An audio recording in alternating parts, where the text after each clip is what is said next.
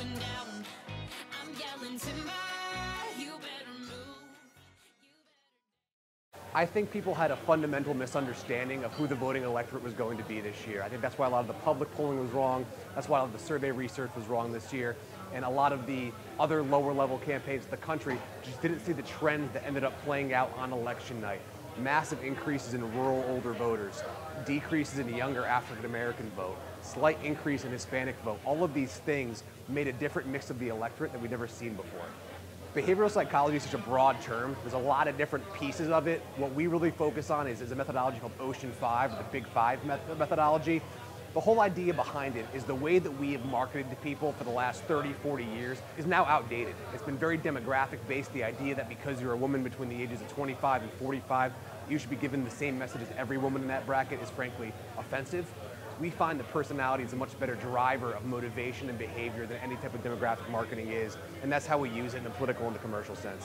In terms of technology, automation today is huge. I mean, data science techniques, machine learning, AI, that stuff is innovating over time, some rapidly, some things slowly. But in terms of database infrastructure and the idea to process, manipulate, move data back and forth at speeds we've never seen, because campaigns are so quick by nature, you have very few months to win an election across the whole country. That allows us to be quicker and more efficient in the terms of the ways that we're talking to people and also the ways that we're collecting information. We are not geishas, we don't have a crystal ball in terms of our job is not predicting elections. What we do is try to figure out who to talk to and what to say to them. And if our modeling is good, it can lead us to very good conclusions on the electorate. What we saw in terms of predicting the election was really trends that unfolded on election night, some of the things that I've talked about previously. Understanding how different geographies and different demographics groups showed up to vote this year was part of our success in terms of predicting the election outcome. This wasn't a very binary election in terms of you had a generic Democrat run against a generic Republican. This was much more, you had Donald Trump, who's a figure within himself, versus Hillary Clinton, same on that side. And the types of voters they appeal to in terms of issues, whether it be trade, immigration, wages, are much different than jobs, national security, and taxes, which most traditional Republicans care about. Most of Mr. Trump's schedule was very data informed in terms of where he hosted events and rallies. What we tried to do was quantify the greatest density of persuadable voters in an area combined with enough core supporters to have a good rally.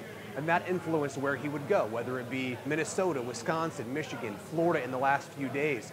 If his travel schedule seemed erratic to the press or to the public at that time, it was very much driven by a data strategy that was reinforced by winning 270 electoral votes.